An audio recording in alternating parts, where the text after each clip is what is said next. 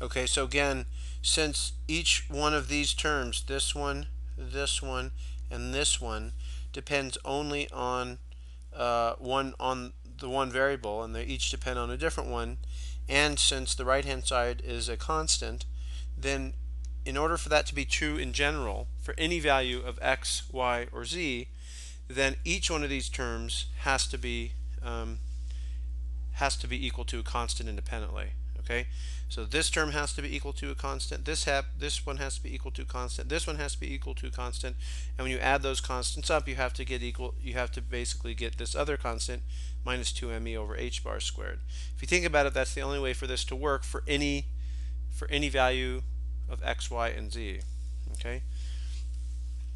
And so we just write that down. So we have now that d squared f dx squared is equal to the constant times f of x. Now that's basically just setting this term equal to constant and then multiplying both sides equal to times f of x. Okay, so and we get this. The same thing for g and h. Okay, so now we recognize this form for these differential equations. We now have a second derivative of a function is equal to a constant times that function. We've now seen that several times.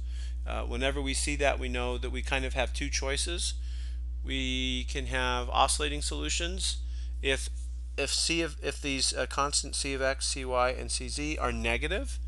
Then the general solution to such a differential equation is a superposition of oscillating solutions, a times sine of something times x plus b times cosine of something times x. Okay, so we have general oscillatory solutions. If these constants cx, cy, cz are positive, then we know that we have exponentially decaying solutions, okay, or exponentially increasing solutions. So it's not obvious at this point that cx, cy, and cz are negative, but we know that they must be because we know from experience with the one-dimensional well that that we have to obtain oscillatory solutions inside the box because they're the potential. I mean, the energy of the what we found in all the things that we've been doing so far, all the potentials which we consider in the one-dimensional case. Well, the general conclusion is that whenever the total energy of the particle is greater than the potential energy, we get oscillatory solutions. Okay, and so we can write down the general form of these solutions here. So the solution in the x direction, f of x, is equal to some constant ax times sine nx pi times x divided by lx. Okay.